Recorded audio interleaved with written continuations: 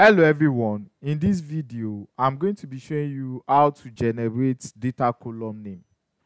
Data column name is a unique identifier of your question. The field is mandatory for every question and it accepts numbers, letters and underscore. So let's jump into it. So the first thing I'm going to do is to click on this button to create a form. Now I'm going to create something like what is your name? And I'm going to click on add question. Then I'm going to select test. This is open-ended question for respondents. That's why I'm using test, so they can type whatever they want.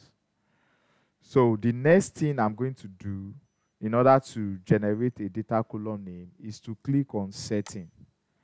And as you can see, it's automatically generated data column name for our question. Note that this is what is going to appear on the header of our spreadsheet. For example, this is my spreadsheet. If you download the data to Excel, you're going to have something like this. And on each column is the name of the data column name you enter into the Kobotoolbox. You can see I have gender of respondents. That is what I make use of in this particular data column name. So what you use in the data column name is going to appear on the header of your spreadsheet. So what I'm going to do now is I want to rename this data column name to something like name. So, and I'm going to just close it. Now, I want to make use of this name. So I just want to show you guys the power of the data column name. So I'm going to be making use of this name. Like I said earlier, that this data column name is a unique identifier of this question. For example, if I want to reuse the option of this particular question, what I need to do is just to call the data column name in the next question, and it's going to appear in the next question. So I'm going to show you guys what I mean. So I'm going to click on this button again and say that how old is.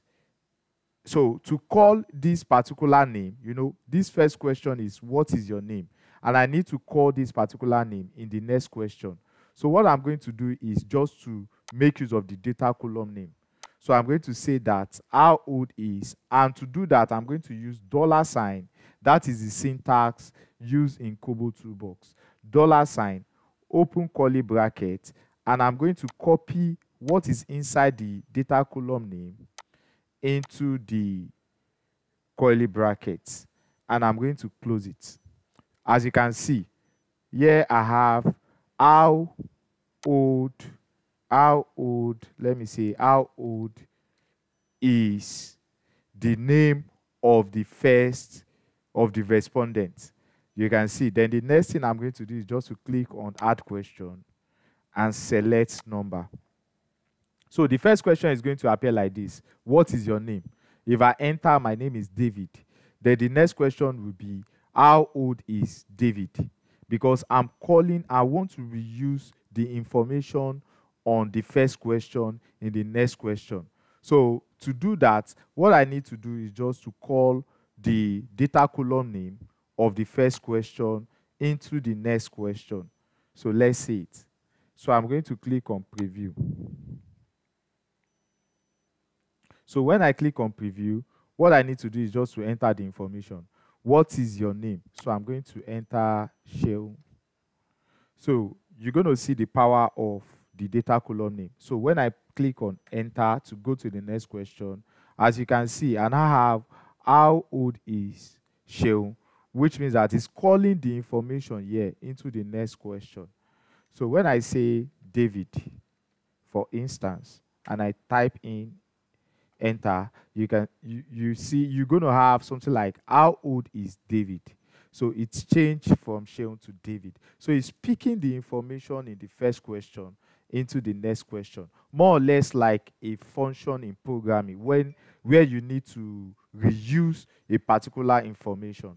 So that is similar to this. So what is your name? You can see in the next question it appeared like, how old is David? What, since I make use of David as my name, David is going to appear in the next question, which is how old is David. So when I press, let's say 18, and I click on validate, so the question is, the form is valid.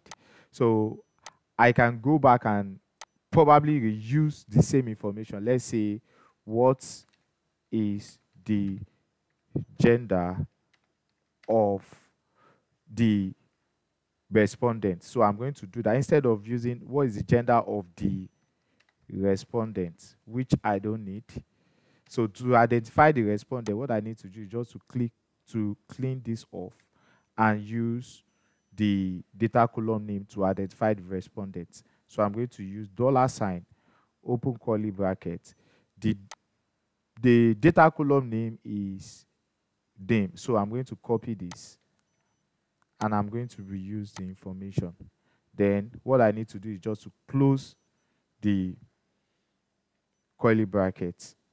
So I'm going to click on add question. What is the gender of the respondent? So I'm going to use male, female, and probably prefer not to say.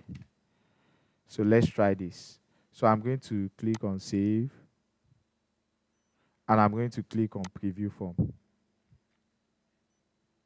So I have, what is your name? So I'm going to enter Shehu, and Shehu is going to appear in the next question. How old is Shehu? You can see. So I can enter 18. Then in my next question, what is the gender of Shehu? So I can click on male. So that is how to make use of data column. So other function of data column is, for example, if I want to perform some calculation in Kobotoolbox, I can make use of data column, which I'm going to show you in one of these videos in this course. So that is how to make use of data column. Thank you.